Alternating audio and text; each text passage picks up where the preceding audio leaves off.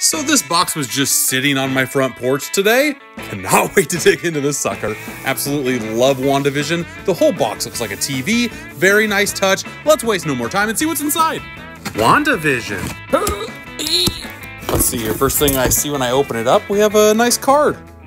The Steelbook comes out on Tuesday. You can get it in either 4K or Blu-ray. Very cool. And of course the set comes with the Steelbook. Always a very nice touch. I love how it shows some never-before-seen extras through the eras. It's very cool. Gag reel is one of my favorite special features, and the assembled I've seen on Disney+. It's great. It also came with this very cute framed picture of the couple.